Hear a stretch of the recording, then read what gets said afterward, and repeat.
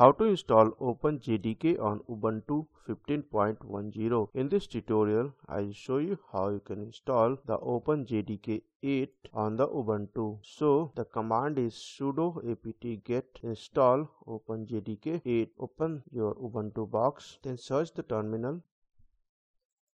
Type javac. So we don't have javac, so it is saying that you can install Ubuntu. It is saying that you can install OpenJDK by this command sudo apt get install and then the package. So we are going to install this. So we'll type sudo apt get install OpenJDK 8 JDK. Enter the password. Now it is downloading and soon it will install the OpenJDK 8 on Ubuntu. So wait for the downloader to complete.